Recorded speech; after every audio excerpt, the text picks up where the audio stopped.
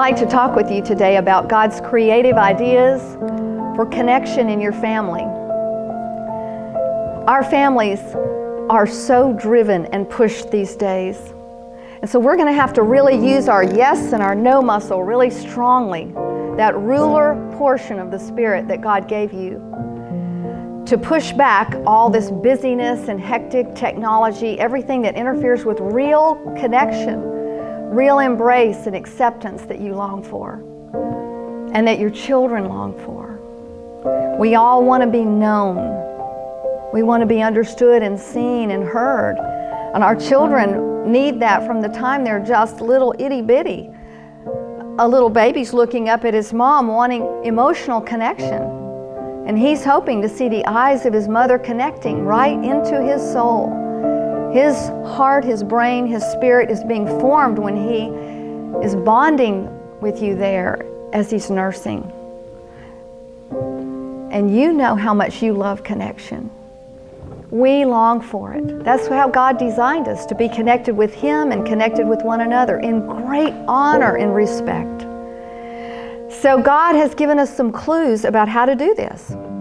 He says that if we'll listen to Him and look to Him, He wants to bless our spirit. Do you know what that means, to bless your spirit? Listen to these words from Zechariah chapter 8. He is saying to us, your seed is going to grow well. Your vine is going to yield its fruit. The ground that you till, the ground in the heart, is going to be purposeful, and you're going to produce crops, and heaven's going to water the seeds. Ah, thank you, God. You're going to water the seeds that I'm planting. And then He says, because I'm there, you don't have to be afraid. Let your heart be strong. Don't let anybody take your joy. Do not be afraid. When we have the Lord Jesus Christ as the center of our heart, His love takes away all fear. And He brings this beautiful development in all the portions of our spirit. I've got a little book here that talks about the portions of our spirit. And there's a really good one that was written by Charles Whale on the redemptive gifts. This is an adaptation of the redemptive gifts, but this just is a little test all the family members can take together, that where you can get to know the portions of your spirit. I've got a little colorful book here, 7 portions of your spirit. Get to know how God designed you to be in the image of God. We are created, Imago Dei. So this menorah that is in your spirit, sorry, I'm tapping the microphone, sorry. This menorah in your spirit is designed to keep you steady, strong, make you invincible, so that you are not shaken.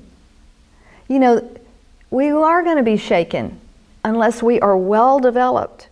And we can't do that by ourselves. Children are designed to have parents who bless their spirits every night.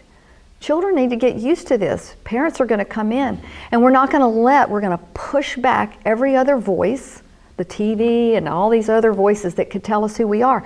No, we parents are designed to bless the spirit of our children so they rise up in maturity in all 7 portions of their spirit. And when you have this, you will not feel unprepared. You'll be ready to go into the new day because you feel, oh no, the Lord is with me. I have great assurance. I love truth. I'm seeking truth. I'm ready to be a servant. I'm ready to be a helper. I'm ready to spread good news and the seed of God's Word. I'm ready. Everything I do will be blessed by the Lord. All these 7s of God are kind of explained here in this little book. If you'd like to see more about this, contact me through Facebook, Nancy W. Conwell. But God has a plan for respect and honor to be developed in your own heart, for yourself, and for every member of your family. That is how to have a family that loves each other. A real family. We got to talk to each other. We've got to bless each other's spirit. We've got to see each other. We won't know each other except through Jesus Christ and what He says about us. because He is the Creator God. He designed us to flourish, be well developed, well nurtured. Your sons and daughters are going to be like pillars in a temple. They'll be like a well-watered garden. Not neglected, not undeveloped. Mature. Isn't it great to be with mature people who respect each other and really know how to listen and connect well? And I know that's what you want. You want good connection in your family. That's why God gave us all those sevens. They're worth exploring.